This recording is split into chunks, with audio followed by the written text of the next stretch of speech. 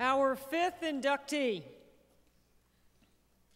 In college, Jasmina Perazic led the University of Maryland to the 1982 Women's Final Four and a final ranking of number 3, which was the Terps' highest ranking ever at that time. She was a 1983 Kodak All-American and the Co-ACC Tournament MVP. All 4 of her Maryland teams made it to at least the Elite 8 in the NCAA tournament and finished 8th or higher in the final poll. Her jersey is retired at the University of Maryland, and she ranks in the top 10 all-time in scoring for the Terrapins. Perazic is a member of the ACC Silver Anniversary Team and the 50th ACC Anniversary Team. She was a 2-time member of the Yugoslavian Olympic team, leading them to the bronze medal in 1980. She also led Yugoslavia to the 1987 World University Games gold medal. Ladies and gentlemen, 2014 Women's Basketball Hall of Fame inductee, Jasmina Perazic.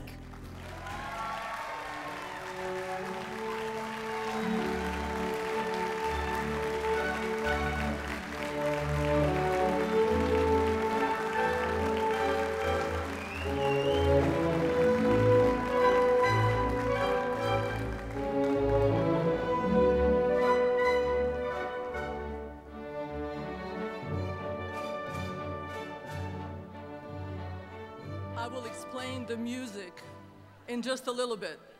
I know it's not like a couple of pieces we heard earlier. What's going to happen if I touch the mic? Oh, nothing happened. They scared us earlier. I thought Miss Dunn was the only one who didn't get the memo on the length of this speech. Turns out it is not so. Hey, guys, I know you will agree with me on this one thing. There's one way we can get a woman to be the President of the United States very soon, in the next elections. Miss Lynn Dunn over here, that speech was so good, you have to run for office.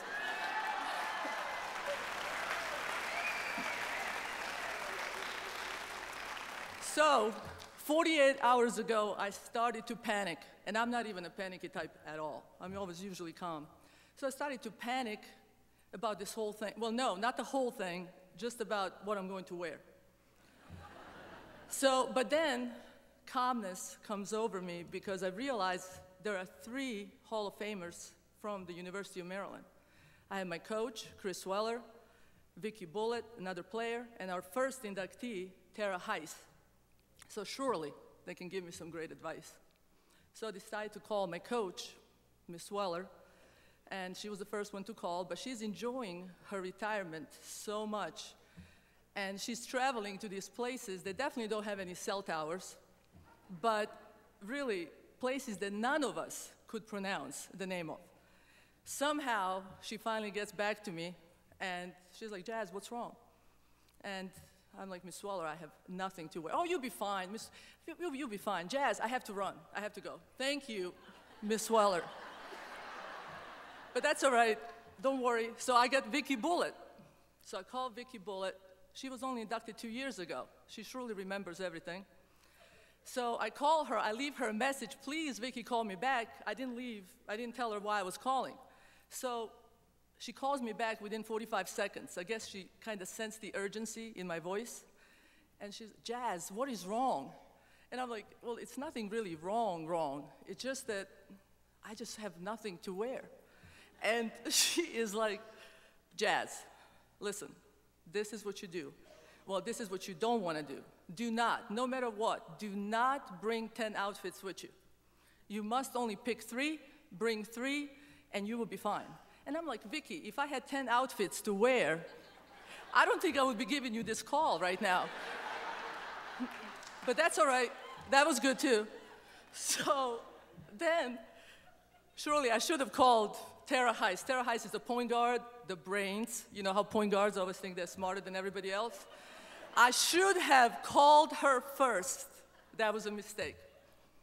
So I called Tara, and I'm like, Tara, and she called me back, but usually I'm not even going to go into this. She does not call back. When you call her today, she calls you back in year 2015.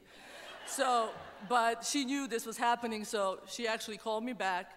And I'm like, Tara, I have nothing to wear. What am I going to do? She says, Jazz, what are you going to say? I was like, oh, no. I have not really thought about this. So I said, but Tara, I really have nothing to wear. You must help me out. What did you wear? Oh, never mind what I wore. You don't want to go by that. What are you going to say? I said, well, what? I don't know. She goes, have you thought about it? I mean, you're representing Maryland, University of Maryland, all of us. What are you going to say? I said, well, Tara, what did you say? She says, I just spoke from my heart. Just spoke from my heart. And the way she said it, that was really beautiful. I was thinking, maybe I could do that, you know? And Tara, just like speak from your heart. But I'm like, Tara, I didn't prepare anything, and you know things will go wrong, as they're going right now.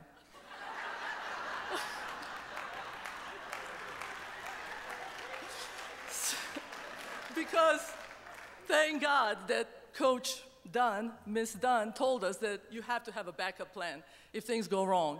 And I told her I'd probably go into Serbian language because nobody will know. There are no Serbian people here, right? Please tell me that is so. Guys, but anyway, so I had like a really hard time finding what to wear. Now I got to explain to you something about this music, about Johann Strauss's On the Blue Danube, on the beautiful blue Danube. My hometown of Novi Sad is on the blue Danube. And really, one of the main reasons is it's a beautiful, beautiful city, charming city, about the size of Knoxville. 14th century fortress on one side, beautiful cathedral on one side. It's just really something to see. And when the sun shines on the river, it really is blue. And another reason, now I'm going to go a little bit deep, philosophical for a moment. Oh, guys, I have to go back to Tara. This is what happened. Just remember. So Tara says to me, Jazz, the most amazing thing about you, and now I'm thinking she's trying to give me an idea of what to say. And she says, Jazz, the most amazing thing about you is, and I'm like now totally quiet, listening, because I'm picturing her about to say something like, you have the best jump shot I have ever seen, your moves, it was unbelievable. I'm just so quiet, waiting, really feeling good about myself. And Tara says to me, but Jazz, you know, you came here, you didn't know anybody, you didn't know anything, you didn't even speak English, and Jazz, you actually finally graduated. So, do you see why I forgot that? Because I was trying to forget that she actually said that. But thank you, Tara Heiss. That was really helpful. So, back to the blue Danube. Thank you. Ms. Dunn, please remind me where I was at. I see you. Thank you. You are the best coach. So I'm thinking the great performances of great classical pieces, to me, are the ultimate in teamwork. You have so many intricate little pieces. You have an orchestra, pretty big orchestra. If one violin does not play, there is a big difference and the performance may suffer. One of my favorite classical pieces, and I know you're going to say, like, what is this? Carl Orff's Carmina Burana. And I know that all of you have heard it because this piece is used in a lot of commercials, a lot of movies. Everybody knows it. It's a very powerful, upbeat piece, and it has a big orchestra, chorus, and then there's a guy, and I really don't know if you play the cymbals or you just hit him, but there he is. He kind of stands right there with the cymbals, and he only hits them during the entire performance. He hits them only like 10, 12 times. It seems like such a small piece, and yet without it, the performance would totally lose in its power and in its beauty and what it's meant to be.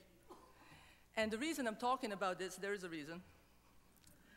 Coach Weller, Chris Weller, Miss Weller, I call her still, my college coach, also Hall of Famer, she had the ability, like a conductor, to bring out the best in us, to teach us about strengths and weaknesses, to make sure that we cover up for each other's weaknesses and we bring out each other's strengths and we play to each other's strengths. She created such a cohesive unit. It was such an incredible team cohesion that it's just something that I never experienced and never was able to duplicate. I looked for it all over the world. and never was able to find it. And Ms. Waller, I know that everybody here, we have a lot of players here who played with me, who played before me, who played after me. We all agree that, well, Coach Dunn, you are awesome. Pat Summitt is incredible. Gino Auriemma knows he's incredible.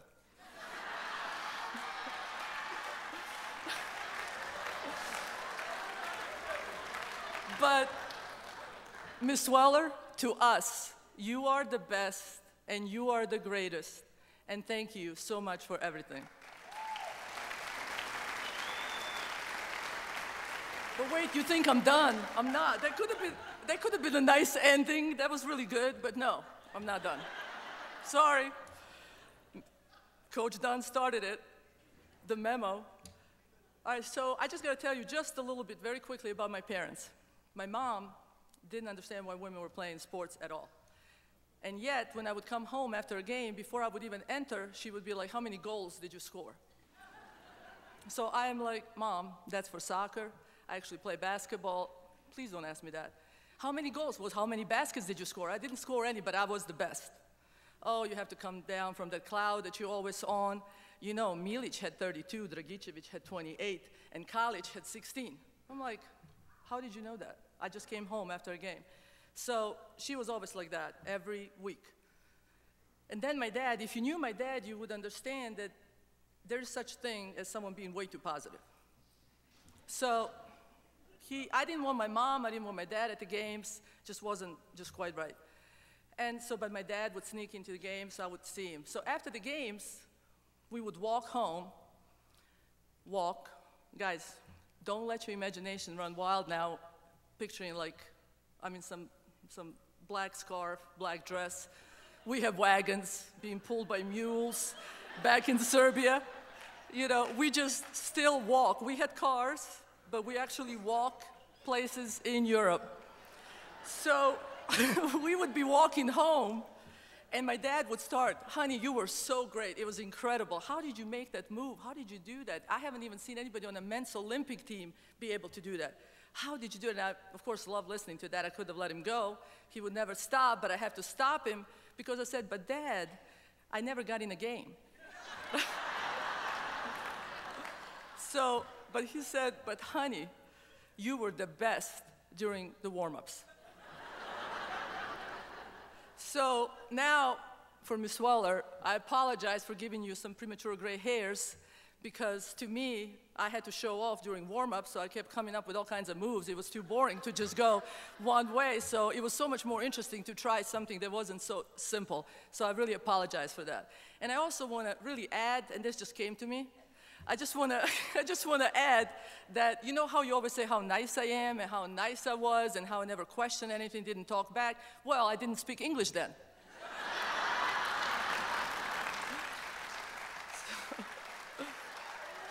So let me get to thank yous, because if I have as many people to thank as Ms. Dunn, I'll be here another 45 minutes. So, but thank God, no.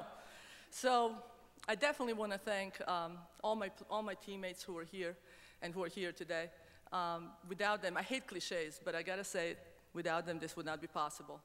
Obviously, Coach Weller, incredible mentor, incredible influence, and I just hope that in my coaching now, if I do half of what she did for me, players that come through my program will have incredible, rewarding, and successful experience.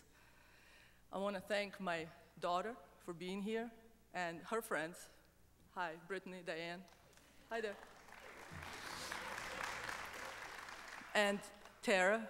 The amazing thing about me is not graduating, is having almost perfect daughter like Deanne. I have no idea how that happened. It had nothing to do with me. And honey, thank you so much. I want to thank my new employer, Georgian Court University. Yeah, Division II. Great. My new athletic director, Laura Leisman, our assistant athletic director, Chris McKibben, who is here. Also, our commissioner for my new conference where I'm going to be coaching, Dan Mara, who is here. I am honored that you are present, that you decided to come to this. Thank you so much. I want to thank the Hall of Fame committee. You guys do so much work, and you're dedicated to this and make us feel so special, and you continue to promote this game. And I do promise that, well, I always have honored the past. I do teach young players, young generations to honor the past. And I'm so honored to see the 1976 Olympic team players here. It is wonderful and humbling. And you guys do so much to make us feel special, and I'm going to promise you that I will do everything possible to continue to grow the game of basketball and to continue to promote the game of basketball. Thank you so much, but you think I'm done? I'm not done. Guys, I do have to do this to you, and I apologize because this is going into cyberspace, and I do have to say just a couple of words to the Serbian basketball players in Serbian. All right, so here it goes, but you don't even know if I'm saying anything. I could be speaking Chinese right now. Za mene je uvek bila velika čast da igram za našu reprezentaciju. Ja želim da se zahvalim svim mojim saigračicama. Ja se vas sećam, vi ste zauvek meni u duši, u srcu, u mojim mislima. Ja želim da poželim svima u reprezentaciji, muškoj, ženskoj, košarkašima, košarkašicama Republike Srbije sve najbolje. Želim vam puno sreće u svim takmičenjima. Ako vam ikada nešto zatreba, ja sam tu, možete da mi se javite. Živela Republika Srbija. Thank you.